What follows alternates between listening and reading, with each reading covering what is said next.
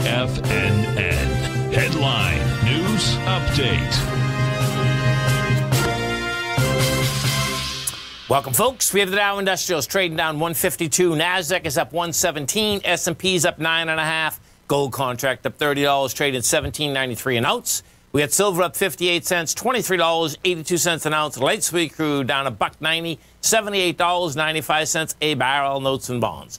The 10-year note up 17 ticks, trading 131.09. The 30-year up 22 at 161.05. And King Dollar. King Dollar's up 491 ticks, trading out at 94.34. Euro is at 115. The yen is out here at 113.74, and the British pound is at 134 to 1 U.S. dollar. We get over and take a look at the SPY, folks. You're at all-time highs out here. SPY, has some juice. You're at all-time highs, but we traded up to 267. You're at 265. Now, NDX 100 is a whole different animal, man. This baby right here, if we take a look at the Qs, you're going to see the Qs up 469. You get 30 million shares. Inside of the Qs out here today, folks, NVIDIA is up 13.9%. That's a $300 stock, up 13%. We're at 303. Qualcomm, same deal. Qualcomm had a big day yesterday, has a big day today. It's up 12%. You get AMD up 5%.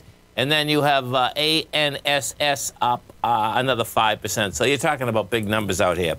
Gold contract caught the bid. Bottom line is that you got your 208,000 contracts inside the gold market. Gold wants higher price. What we did yesterday, you come down hard and fast yesterday, but what you didn't do, you didn't take out a swing point. You had lighter volume going into your monster sign of strength. We were coming into 299,000 contracts. You did 257. Today we're doing 208. Gold still wants up this 1836 area. If we go take a look at silver, silver's the same type of setup. Silver out here, we're up 58 cents, 23.81. Silver wants approximately, looks like 25.95. We'll see how that baby shakes out. And then notes and bonds. They want higher price, lower yield. And there's no doubt that there's plenty of people that are shocked on this. There's no doubt about that. And what you had, these things start moving in an extraordinary way, folks, when the Bank of England, bottom line, did not go up on their rates. And check this out. There's the pound.